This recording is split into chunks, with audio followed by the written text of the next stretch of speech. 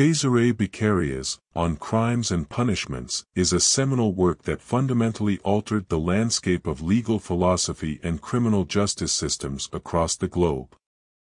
Published in 1764, Beccaria's treatise emerged during the Enlightenment era, a period marked by fervent intellectual inquiry and a desire to challenge traditional structures of power and authority.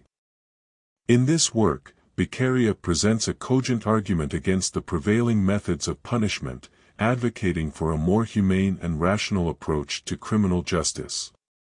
Central to Beccaria's thesis is the principle of utility, derived from the utilitarian philosophy espoused by thinkers like Jeremy Bentham.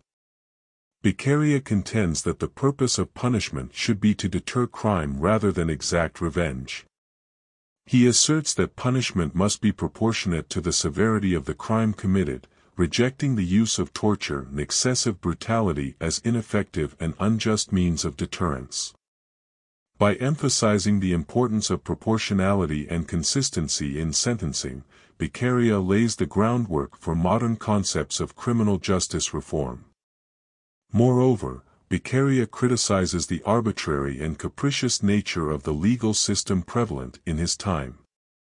He denounces the use of secret trials and the reliance on circumstantial evidence, arguing that such practices undermine the legitimacy of judicial proceedings and erode public trust in the law. Beccaria's call for transparency and due process resonates with contemporary debates surrounding the rule of law and the protection of individual rights. One of the most enduring contributions of On Crimes and Punishments is Beccaria's advocacy for the abolition of the death penalty. He argues that capital punishment is both morally indefensible and counterproductive in deterring crime. Instead, Beccaria proposes alternative forms of punishment, such as imprisonment and rehabilitation, that aim to reform offenders and reintegrate them into society. His stance against the death penalty foreshadows the abolitionist movement that would gain momentum in the centuries to come. Furthermore, Beccaria challenges the prevailing notion of criminal culpability, advocating for a more nuanced understanding of human behavior and the underlying causes of crime. He rejects the idea of innate wickedness and asserts that individuals are driven by a combination of environmental factors and rational calculation. This perspective foreshadows modern theories of criminology that emphasize the social, economic, and psychological dimensions of criminal behavior. In addition to his substantive arguments, Beccaria's writing style is characterized by clarity, precision, and rhetorical elegance. He employs logical reasoning and empirical evidence to support his claims, making his arguments both persuasive and accessible to a wide audience. Moreover, Beccaria's use of Enlightenment ideals such as reason, tolerance, and progress imbues his work with a sense of optimism and intellectual optimism. Despite the profound impact of On Crimes and Punishments, Beccaria's ideas were not universally embraced in his time.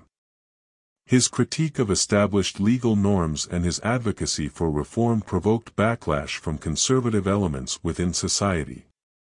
Nevertheless, Beccaria's influence would endure, inspiring generations of legal scholars, policymakers, and activists to pursue the ideals of justice, fairness, and human dignity.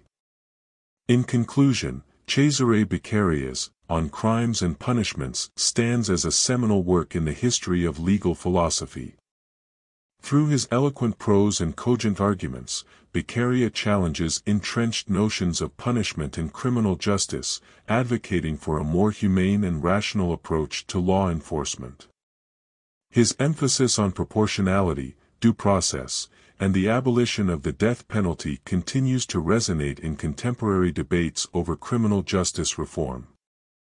As societies grapple with the complexities of crime and punishment, Beccaria's insights remain as relevant and thought-provoking as ever.